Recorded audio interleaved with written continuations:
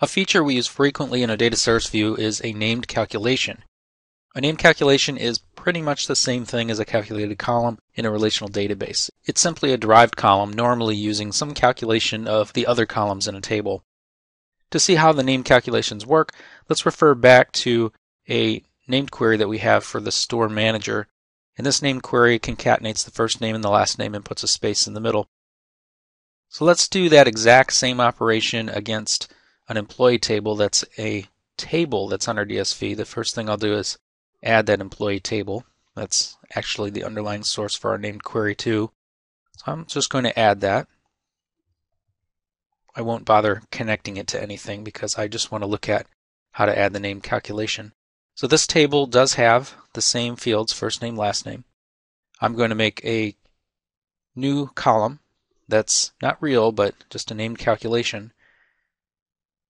I'm going to call this full name, and the expression will be first name plus a space plus last name. The expression syntax you use here is really going to be passed through to your underlying data source. So if you're using SQL Server, then use functions and expressions the same way that you would in a T-SQL query. Once your expression is typed in, just click OK.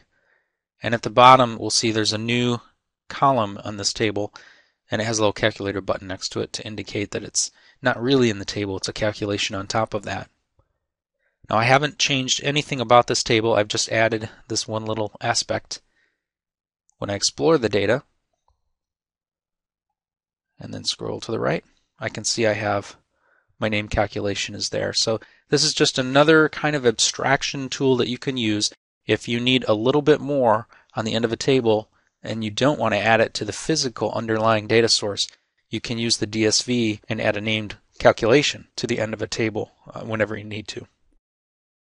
In a nutshell, that is named calculations. Fairly straightforward. These can be applied to physical tables that are added to the DSV, so those do need to be tables or views in the underlying data source. You cannot add a named calculation to a named query. Of course, if you want to add a named calculation, just put it in the query, so it would be a little redundant.